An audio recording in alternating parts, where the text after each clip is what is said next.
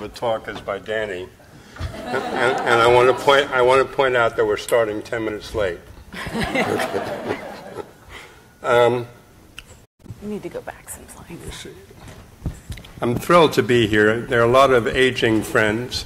I've known many of you for a long time. I've learned from a lot of you. I'm targeting a couple of you. There are people from Stanford and Pittsburgh here who are on the cusp of really doing OpenNotes properly and are going to get over it now and go further after this talk. All right? Shake your head, but you're going to do it. All right?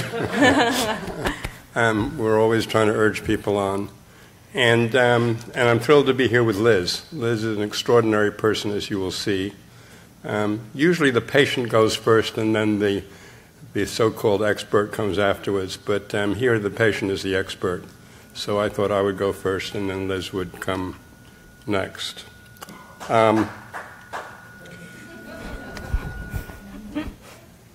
So this is Salzburg.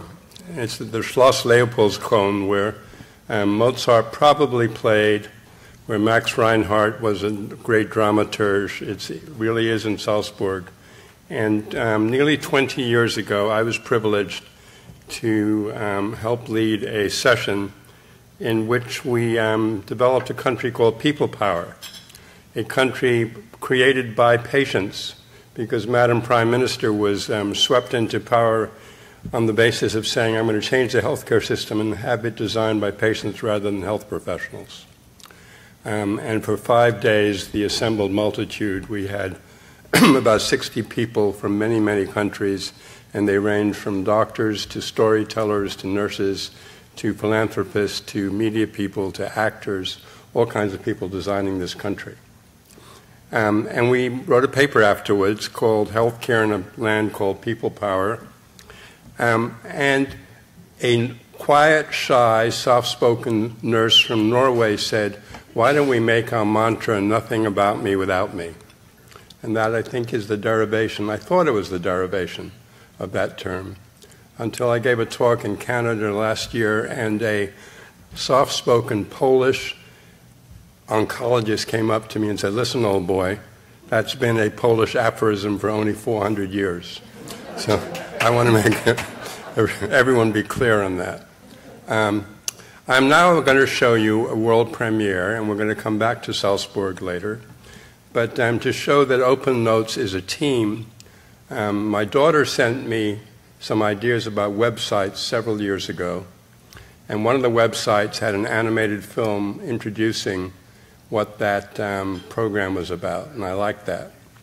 And Rosanna Pazzina, who's sitting over there, a young woman from Italy, and Magda Gerard, who's a young woman of Haitian background, who was a research assistant with us and who's now a medical student in Michigan, said, we can make a film.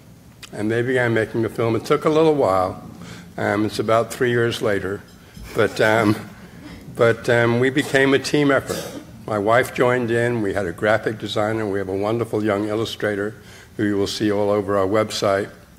And Danny was nice to me, but really OpenNotes was co-founded by me and a woman named Jan Walker, who's not here today. Jan's an extraordinary person, nursing background. I'm an academic also at Harvard.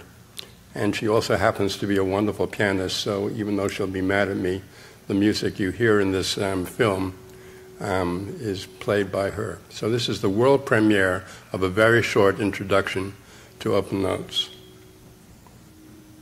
Audio. Without sound? Sound?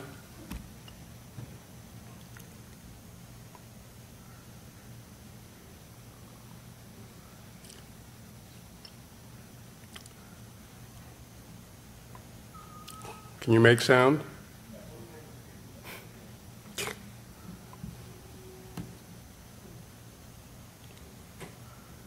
It's a silent movie. It's accessible.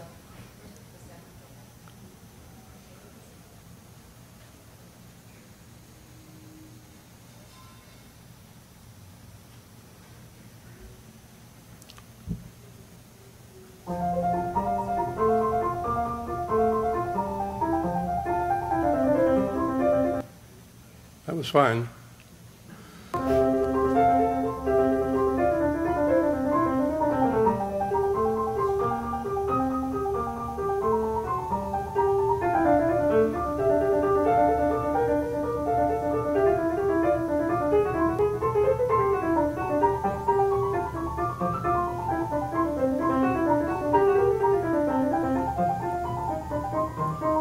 got the sound. Bach is out of sync. Bach is rarely out of sync, but he is today, so just turn off the sound. Thank you. If we're not synced with my next video, we're in big trouble. So try and figure out how that's going to work. You've got about 20 minutes to figure it out. Thanks. So that was a world premiere. And thank you, Rosanna. Rosanna's right over there. Raise your hand. So we're in the midst of a movement to bring fully transparent medical records to the world, and we're having quite an adventure.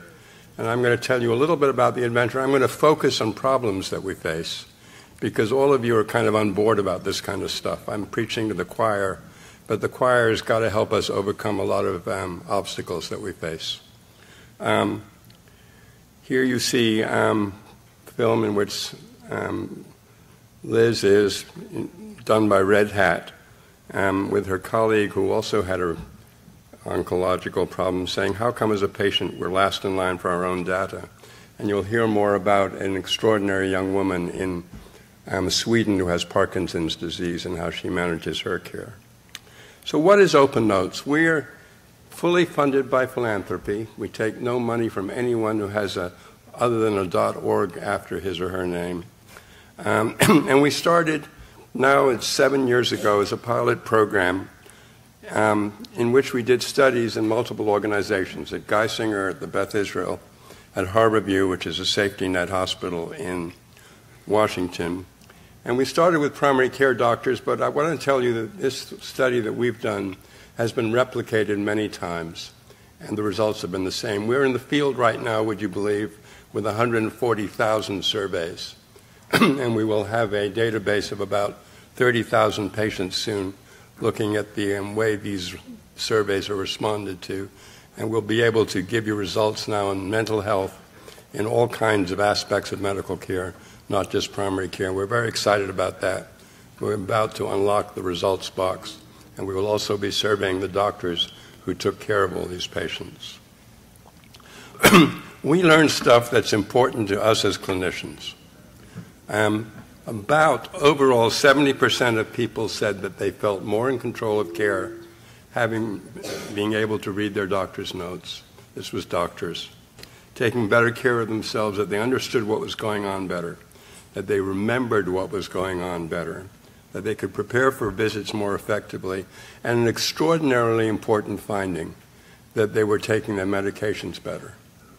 Now, if you think that 70% of people say that, and if it were a five-fold exaggeration and it were only 15% of people really doing it, that would still be kind of revolutionary in medicine, because adherence to medical regimens is an enormous issue for all of us as we take care of people. And we've had this result also replicated. We've done some further studies on it. We've done focus groups. We've talked to a lot of patients. It seems to be a real phenomenon. At the end of a year, 99% of the people said keep it up, whether or not they read their note. I'm Jewish by background. I'm supposed to know something about the Talmud. And a Talmudic expression that came to me was from a young woman in Maine in a focus group of ours. She said, give me the data, it's mine, I own it, I should have it, give it to me, and I may not read it. So I always make the point that 20 or 30% or maybe more choose not to read the notes. It's freedom of choice. It's neither Democratic nor Republican, it's just liberty. And that's a very important part of what we're doing. Doctors were worried. They were worried whether they'd have to change the way they wrote. They thought they'd need more time. They were worried about endless requests coming to change the note. They were worried that they'd get more email, more bugging them. They were worried that their workflow would be disturbed. And particularly primary care doctors, you know what that kind of worry means these days. They thought they would scare their patients, make them more anxious or confused. They thought they might offend their patients. It was just one more thing to do, and they weren't sure there was much value. And to make a very long story short, those worries seem to be unfounded. We know of about 4 to 5 doctors who, once they start OpenNotes, stop. The anticipation's awful, and the reality is fine. I make the analogy, since we're in New England, of oysters. You see your first 2 oysters and you turn green. You swallow them and you're hooked. So OpenNotes is a little like oysters to me. Some people turn yellow after oysters. Some people don't feel well. So it's not a medicine for everybody. It has side effects for some people. But in terms of the greater good for the greater number, we think it's important. So 5 years later, we're doing pretty well. We have 80 organizations in 47 states that are now offering electronic access to patients registered on their portals. We're close to 19 million patients, we believe, in this country. That's 5 years after we published our results in the Annals of Internal Medicine. Only Maine, Rhode Island, Alabama, and D.C. have no known implementers, and we were paraded around D.C. last Friday, so we're going to get some there soon. And we know of 100 more organizations that have implemented OpenNotes but haven't told us about that. This is our map, and it's designed for you not to be able to read it because it's so crowded. But if you go on our website, you can actually look up what's going on in each state and who's doing it and who isn't. Now, we're an international effort. We were privileged to repeat the Salzburg experience this spring, and we brought together people from 11 countries, and Liz is going to tell you more about that. But I want you to know that OpenNotes are open throughout Sweden in each of their counties before lab results are open, before other things. In this country, the sequencing was you could read your lab tests beginning in 1998 in some places. You could look about medication lists, you can look at problem lists, and the open notes, the clinical notes, the unmasking the clinical note was a much more recent phenomenon. In Sweden, it's interesting, it goes backwards. At the Mayo Clinic, more people read notes than look at their lab tests. So it's an interesting phenomenon that is spreading. And some very big places are doing it, and they're doing it right. This is the note now from Intermountain. Reading the notes from your doctors, nurses, and other care members can help you manage your health and care. Clinical notes available online are called OpenNotes and include your symptoms, medications, exam findings, tests ordered, and care plans. These are part of your medical record. In your My Health portal, click Clinical Notes. People are actually making it clear. At Yale, where Harlan is, it's very clear. At other places, you have to be a genius to find the notes. And that's a problem we're working on very hard. Epic is tired of us. Cerner, Allscripts, Meditech, they're all doing it now. And we've got them competing among each other, which is good. When we talk to Epic, we tell them, you should see what Cerner's doing this week. When we talk to Cerner, you should see, boy, is Epic making progress. And that's working pretty well. We have no vested interest in any of them. They should just make it easy for patients to read notes if they want to. We're talking culture change, and culture change is not easy. It's not easy for EHR vendors, it's not easy for clinicians, and it's not easy for patients. We've been studying relationships. Sigal Bell in our unit has been doing much of this. And patients in general feel better about their doctor or the same after reading a note. And doctors believe that shared information increases trust. Trust is a very important commodity in healthcare, as you all know. 7% of patients get in touch with doctors about worries about their notes, concerns, errors, things like that. And doctors, importantly, say we're not over-ordering, we're not doing more than we should be as a result of these notes. This is good news. We think it has enormous implications for patient safety. We've been funded in part by our malpractice insurers at Harvard, CRICO, because they believe that also. Ambulatory risk is a big deal in malpractice. And if your patients understand the reason for a referral better, remember to follow up on appointments, understand why we order tests, remember to get the tests done, check the results, and understand the test results, it is a reasonable hypothesis that overall care will be safer and that fewer errors will occur. It's only a hypothesis. We can't prove it. But when you talk to lawyers and when you talk to doctors and when you talk to patients, all of them feel it will result in less litigation and more safety and more errors that could potentially be terrible caught early. I don't have time to go into the details, but OpenNotes and caregivers is enormously important. Your mom went to the doctor. She said everything was fine. She can't remember where she is. She can't breathe. Her knees hurt, and her belly's swelling. You know damn well everything isn't fine. But if you could read that note, it would really help you in your caregiver role for your mother. So there's a large amount of activity and research that we're doing in this area. We're going to develop scorecards. We're going to develop self-reports so that people can see how they're doing next to other people. Do they remind people to read notes? Big deal. Much more uptake of notes if you get a reminder after the note as you do at the Beth Israel. Dr. Delbanco has prepared his note. You're welcome to read it now. He invites you to do that. A big difference. Is the note easy to find?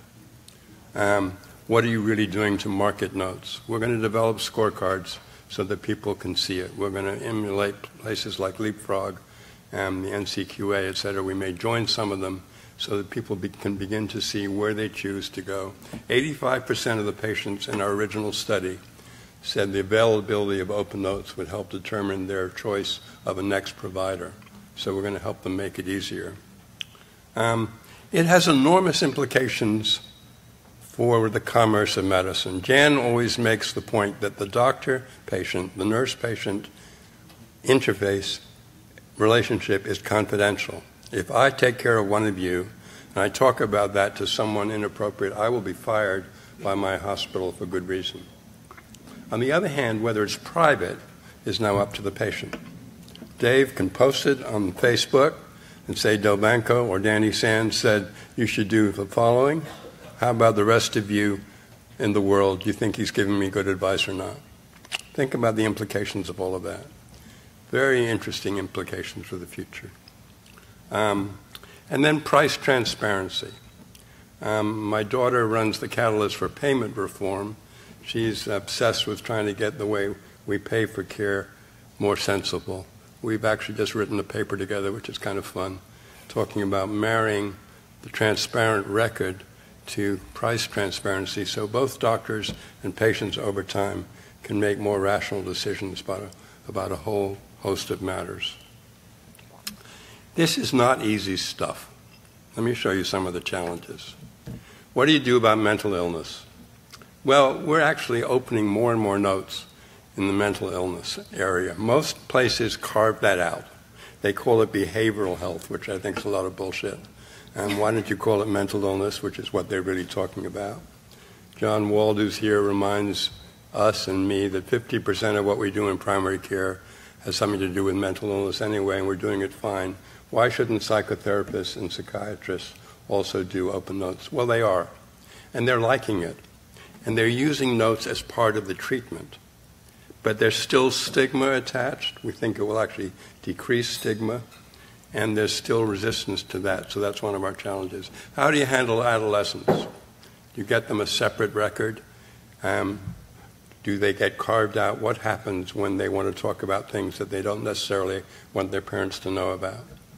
Very interesting experiments at Children's Hospital here in Boston and other places where there are separate records being developed increasingly for adolescents so they can have this.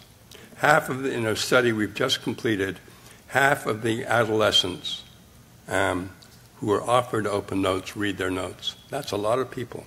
Do a little multiplication. Abuse. What about the patient who gets an OpenNote and the potential abuser is watching over his or her shoulder reading this note? And it says that the doctor and the patient are worried about abuse. Not an easy issue. Another carve-out. In this state, you can keep separate notes about that.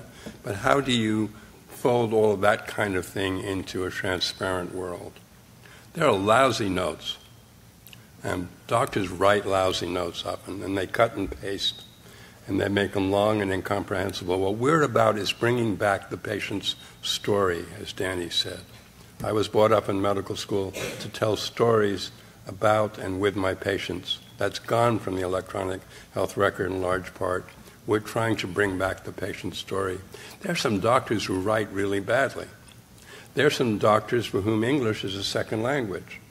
There are a lot of them in this country, and they don't articulate things well. There are some doctors embarrassed about the way they type if they type their notes. How do you get around that? Interesting issues. Then there's upcoding. That's the elegant way of putting it. Okay, I call it lying. I was on a panel of the New England Journal once, and one of my colleagues fairly recently came after me questioning OpenNotes, and I was able to say to him, ... how many 40-minute visits can you do in an hour? So the patient reads the note, the great man paraded in, he addressed 5 issues with me, examined me from tip to stern, and the patient sits there and says, I saw him for 5 minutes and he never touched me. That's the biggest reason the doctors are resisting OpenNotes. They'll never say it out loud, but I'm quite sure that 80% of medicine in this country is still piecework, whether we like it or not. You read about ACOs, you read about population management, you read about all of that, but the reality is it's 80% is piecework. That's a problem, and that's the biggest form of resistance to us. In those organizations that take care of populations, that's not a problem. And then there's burnout.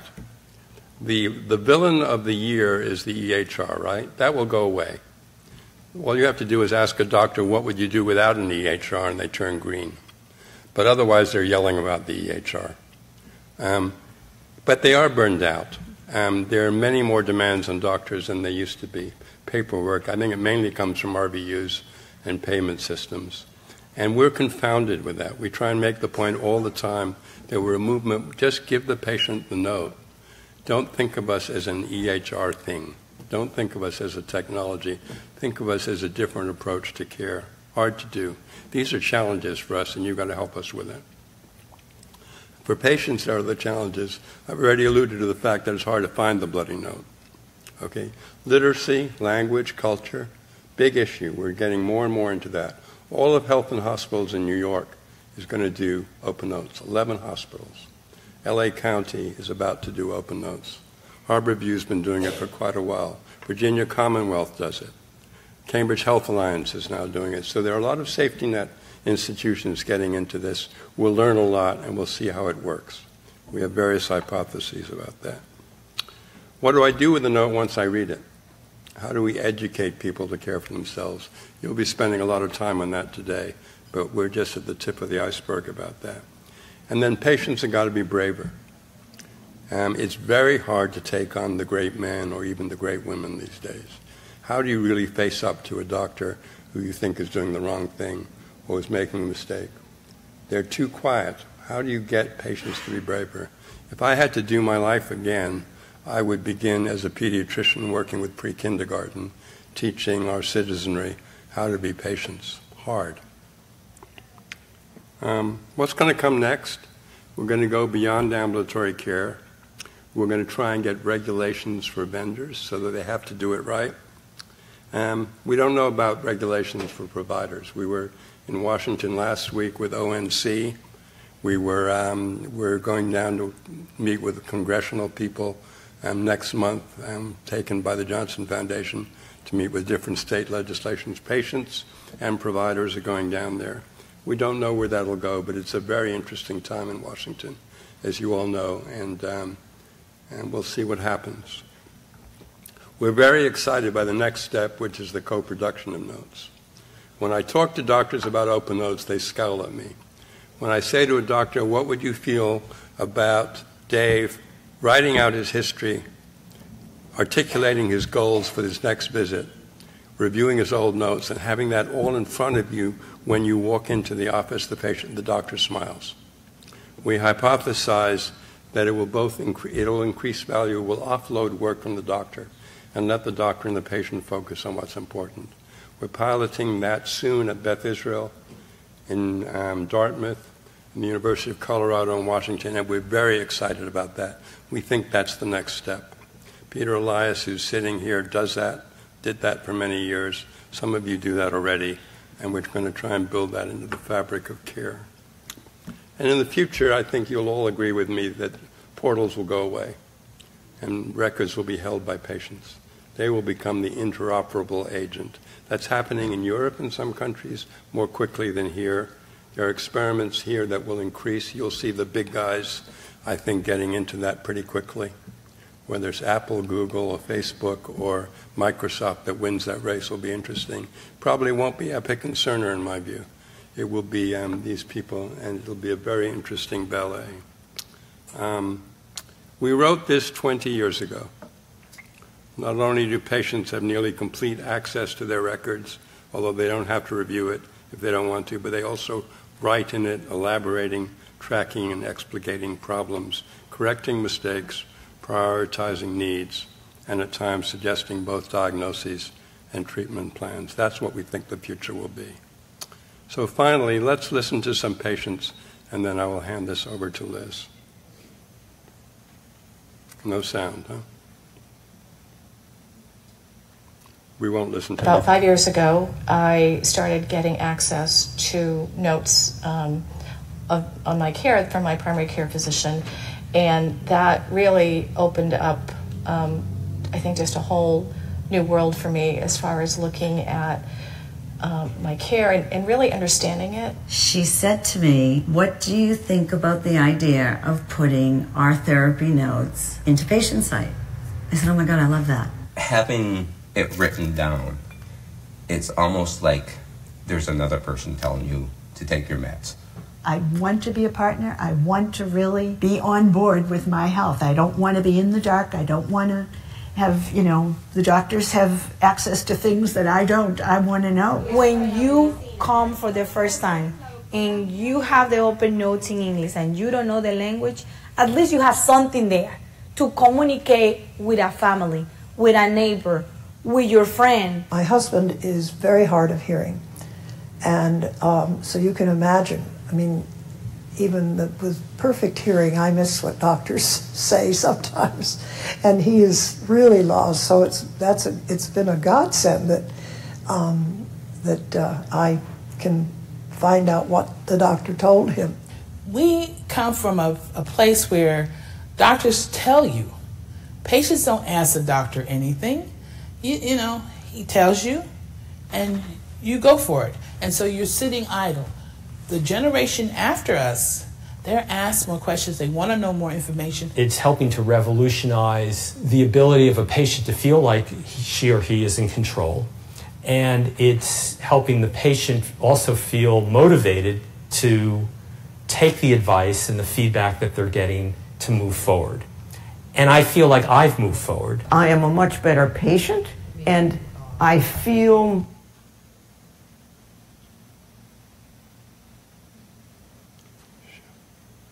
She feels more in control. And she feels she has more to say to Peter Elias, who's sitting over there. About 5 years ago. Okay. Thank you very much.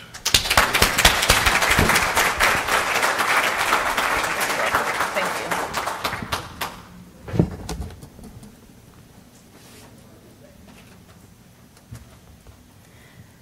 Well, it looks like my slides are getting set up right now. My name is Liz Salmi. Okay. Awesome. I can see it. You guys can see what I'm seeing? Yeah. All right, awesome. So my name is Liz Salmi. I now work for OpenNotes, but I'm not a clinician, I'm not a researcher, and I'm not an academic. Basically, I'm not Tom. My background is in communications, but I'm also a patient. And I'm going to respond to some of the things that Tom just talked about, the original People Power paper that was written in 1998. But first, I want you to understand how I became an advocate for transparency and openness in healthcare. And in order to do that, I need to start at the beginning of my very first healthcare decision. In 2005, at age 25, I chose Kaiser Permanente for my healthcare provider and insurance plan for one really important reason. I liked their website. The website said I could go online, pick a doctor, make an appointment, and order prescription refills all online, and I liked that. Now, some of you might know that Kaisers in Oregon and Washington share notes, but in 2005, most people weren't sharing notes except for the VA. And I didn't even really care that I didn't have access to notes because, like most people, we don't know notes are a thing. And 3 years later, I got to put my healthcare plan to good use. In July 2008, 1 week after my 29th birthday, I suffered a massive seizure. I landed in the ER, and scans showed I had a mass in my brain. And then after a 9-hour brain surgery, I learned I have an astrocytoma, which is a slow-growing but malignant brain tumor with a high rate of recurrence and a 5-year survival rate of 34%.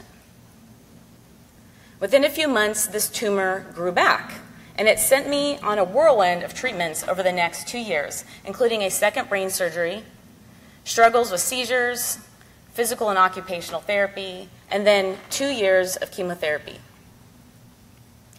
There's no right way to respond to a cancer diagnosis.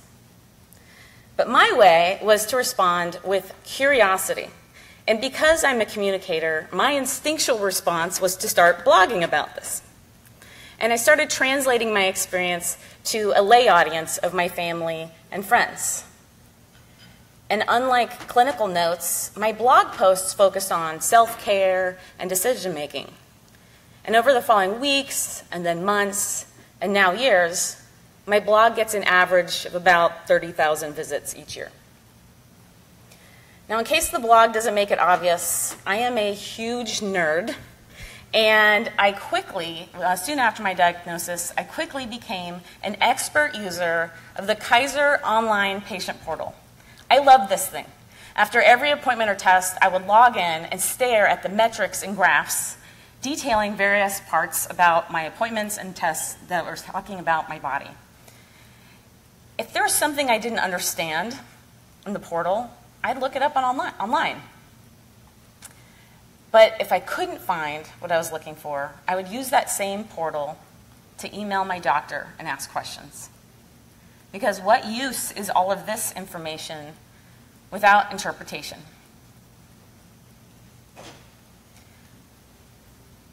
So things were going well for me until earlier this year. My husband accepted a new job, but his new job did not offer us the opportunity to stick with Kaiser for a health plan. I was scared and I was nervous, but I was completely confident in my ability to pick a whole new team of medical providers and transfer all my information to them. I had no idea that this simple request for my full record would forever change the way I view access to our health information. Now, we all know that we're legally allowed access to our full record, but I can tell you this process is difficult, it's complicated, it's tedious, and costs are involved. Had I asked for paper copies of my record, it would have cost me 15 cents per page, or $725.40. Of course, I asked for the digital copy of my record, which was way cheaper, so I got it on 3 DVDs for $45. But I was really curious about my new investment, and I popped one of those DVDs into my computer, and I found a 4,836-page PDF file detailing the last 8 years of living with brain cancer. I scrolled to the bottom of this huge PDF, and I saw this. My notes. I had never seen this information. Now, our clinical notes are the most important part of our medical record. Doctors and other members of the healthcare team can see this information, and it details a patient's status and plan for care. But like most people, I had never seen this very same information. I could Google my condition, but I never knew what my own doctors were writing about me. Seeing what my doctors were writing about me reinforced that they're truly listening to me. I particularly love this note, written in January 2009, right before my second brain surgery, where I was describing to my doctor what my seizures were feeling like. And she uses my own words in the note. I said, the seizure starts in the right hand. It doesn't really feel like it belongs to me, and then progresses up the arm and over the chest. Then she quotes my husband. Her chest was pulsating. Her abdomen was quivering. I can't believe I had never seen the same information. It shouldn't be this hard. I shouldn't have to request a huge medical transfer of information just to see that my own doctor is truly listening. I don't want the next 29-year-old diagnosed with brain cancer to have to wait 8 years and go through all this to see her record. So I have a rhetorical question for you guys. Do you find my response surprising?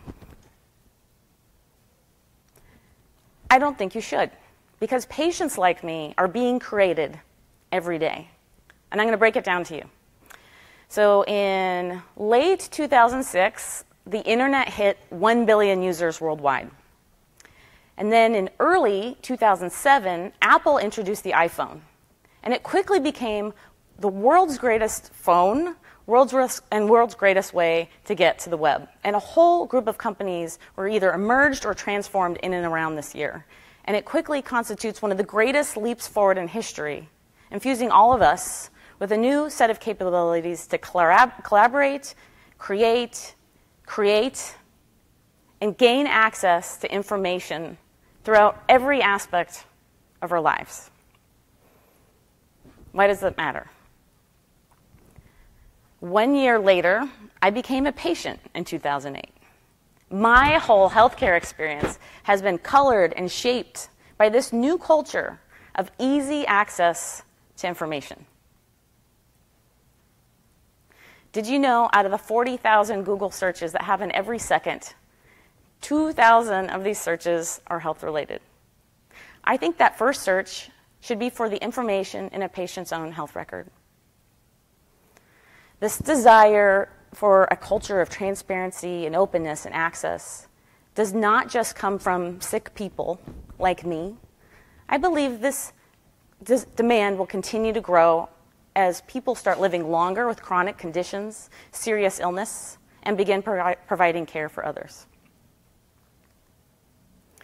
Continuing evidence now shows that when doctors and patients are on the same page, looking at the same information, a patient's level of understanding increases.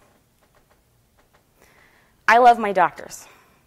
I got great care at Kaiser. The fact that I'm still here proves that. But it makes me wonder even more, why hide my notes? I think the notes should be the standard and not an anomaly, and that's why I'm working for OpenNotes. Now that you know all that, I want to talk to you a little bit more about some of the things that Tom brought up. He mentioned a paper written in 1998 called People Power, and it was a convening of folks from Salzburg, Austria, where they discussed the future of healthcare. What might they look like? What might that look like? How might care be delivered? What I think is so fascinating about that paper, which you can download for free online, is that in 1998, some of the things we take for granted today, they didn't exist. There are very few EHRs, very few portals, and a lot of the things we're really excited about right now rely on mobile technology and internet access, and that didn't exist then. But if you analyze that paper, out of all of the things they described in this utopian future, 2/3 of those things have actually become reality or are on their way to becoming reality today. Yet they didn't understand then what would be happening right now. They didn't even have Wi-Fi, for crying out loud. So earlier this year, Tom and friends, Tom and Jan and others around the world, convened another Salzburg seminar in March. And I was lucky enough to be invited to that group. And this time, instead of looking at specific delivery mechanisms for care, they looked at the concept of what transparency and openness might do to add to the clinician-patient relationship. And out of the attendees, there were 50 people from over 11 countries. The circles you see right there are myself and Tom and Jan. And then this circle shows that Harlan Krumholz was there. He's one of your keynote speakers later today. But we were inspired. We heard presentations from patients and providers around the world who shared with us things that got our energy up and running. We learned about the co-production of notes. Tom mentioned it earlier, the pilots of our notes, hashtag our notes, in case you want to use that, that are happening both here in the United States and in places like Sweden. We were inspired by countries like Australia and Sweden and Estonia, who are giving patients access to their full record. These are patient-held records. We were inspired by stories of patients and researchers and doctors working together to share knowledge with one another and lead research. We were inspired by what was going on in New Delhi in India, where there's a practice of community primary care, where physicians help community leaders learn how to provide care within their neighborhoods. And we were inspired by individual patients like Sarah Rigger from Sweden, a woman living with Parkinson's who's using self-tracking of her own health data to modify her treatment regimen and get a better outcomes of her own care. And Sarah's well known for saying, I spend 1 hour in healthcare a year, but over 8,000 hours each year in self-care. And of course, she would know her own condition better than her own doctors. So I'm going to share with you a quick story about 2 different countries that I learned more about in Salzburg that are extremely different. Sweden, there's a single-payer health system, and the government runs the one EHR, so everyone's connected. If you get hurt in the northern part, if you're a person living in the northern part of the country, but you get hurt in the southern part of the country, everyone has access to the full record everywhere. Patients have had access to this records online since 2012, and right now around 15% of their citizens are logging in online. In all regions of the country, patients have access to documenting and adding notes to their own record, except for one region. I'm going to compare this with the country of Japan. In Japan, everyone has easy access to care. It's very low costs, but there is no electronic portal for patients to log in and see the full record. And the only way you would see it is if you're looking over your doctor's shoulder in the exam room. Patients have to wait in person for hours to see the results of medical tests. And it's really hard to get referrals. And what's interesting is people in Japan aren't really interested or curious about seeing their medical information. There is no demand, like, say, the demand among patients in this room to see access to the full record. So I give this example to give you a picture of the wide spectrum around the world of what people want from access to their own health information. And after leaving Salzburg, I came to one epiphany that for us here in the room might understand that truly, there is nothing more American than wanting to own and access your full health record. We're an individualist society, and I think that what we're doing here with OpenNotes is going to resonate across the country. So, in the original People Power paper, they talked about what's going to happen in the next 20 years. Now, I'm not writing the next paper, but I'm hopefully playing some sort of role. And here's what I imagine is going to happen 20 years from now. Transparency will be the final blow to medical paternalism. Patients will be researchers, co-designers, and teachers with health systems. And we're starting to see that in projects like PROCORI. Knowledge about medicine won't just be locked up behind some paywall somewhere. There may be free open access medical education in some way where individuals who want to learn more and become specialists in their own particular area of care could do that. It might be recognized. Through behavioral economics, it might be easier for us to make the right healthcare decision, and really that's up to us. And hopefully health tools will be in the hands of all citizens. We might be providing care for our neighbors. People are capable of amazing things. We don't know which one of our patients or friends will be curious about their records and notes unless they know that those things are there and we gave them a chance to see them. I will end by providing my favorite quote from Dr. Larry Weed. Weed was the creator of the problem-oriented medical record. He said, "A doctor has to be a guidance system. He isn't an oracle that knows answers." And once he accepts the concept of being a guidance system, the record suddenly becomes an unbelievably important document in education, in care, and in research. The new knowledge we need now is how to use knowledge. And when Weed said this in the 1970s, he was talking about doctor-to-doctor communication. But I believe this is relevant still today and can easily be applied to doctor-patient communication. Thank you.